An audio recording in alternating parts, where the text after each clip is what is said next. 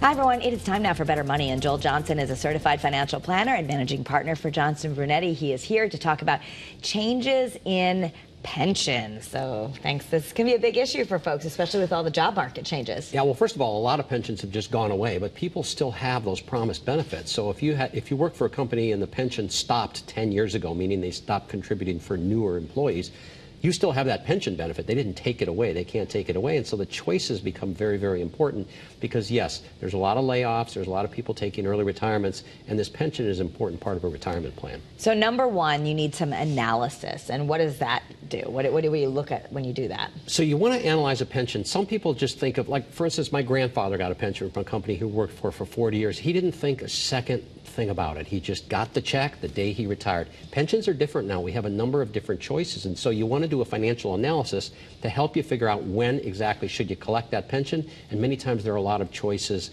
of survivorship benefit, or do I want cost of living increase, and so on. And there might be a lump sum option. I know this is happening with a lot of companies who want to get rid of the pensions. They might say, hey, you want this lump sum? And it's tempting, but guess how do we know if we should take it? Well, again, you want to do a thorough analysis. And let's talk about the reason companies are doing this. People are living longer. So companies made a promise based on people dying at, let's say, 80 years old.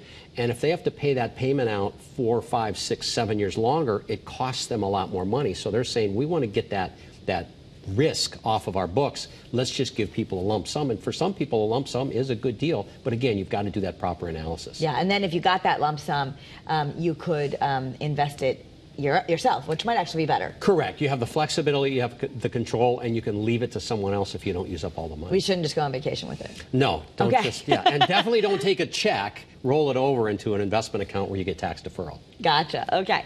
Next is a stream of payments. Well, that's why people love pensions if you're lucky enough to have them. That's why people love pensions. If somebody isn't great with money, they should take a stream of payments because that removes the temptation of spending too much, and that stream of payments is guaranteed to live as long as you do. Okay.